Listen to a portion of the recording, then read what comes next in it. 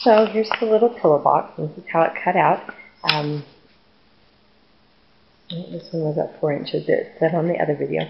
So with the pattern paper, it's a little harder to see the score lines. So I went under a brighter light and went ahead and started folding this. But where the rounded lines are, it is so nice that the Cricut scores it. And then, of course, to assemble this, we're just going to do it right there. And there it is, and then we'll decorate it. So, I'm just using my ATG gun on this one. And I'm going to fold that over the tab, and then just go ahead and press that down right there. Okay, and then we'll do that. We'll push this one in first, and then that one, and then we can fill it with treats, and then close it up.